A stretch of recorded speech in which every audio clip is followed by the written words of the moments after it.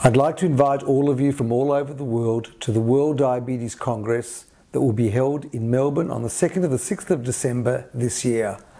This is a wonderful time in Melbourne. It's early summer, we should have delightful weather, and you will all be invited to a very exciting congress.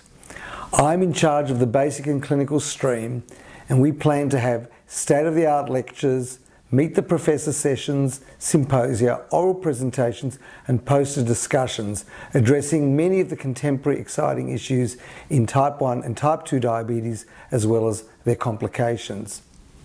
We want to emphasise clinical translation, and we'll be talking about some of the latest research, including updates on clinical trials, new treatments and where we are going in the future.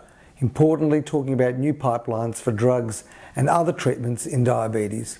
So I want to once again invite you all to beautiful Australia this year.